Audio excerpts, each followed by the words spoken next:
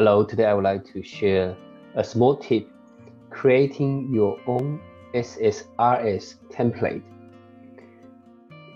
You may have a report you are happy with the logo, the color, and the overall design, and you would like to use this as a template for your future report development.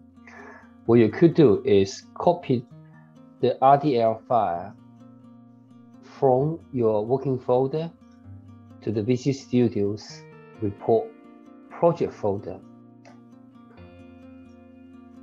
You can rename the file to be something you like. For instance, I'm going to rename this as A4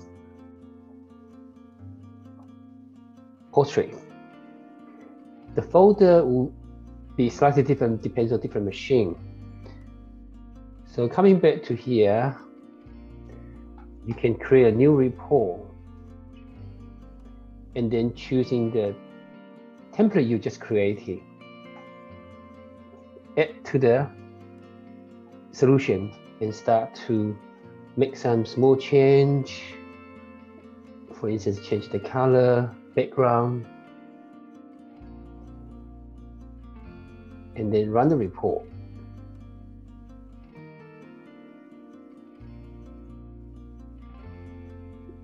In that case, your report can be all based on the template and having the similar layout and logo such and such. It saves a lot of time for your development and also make the report a bit more consistent overall.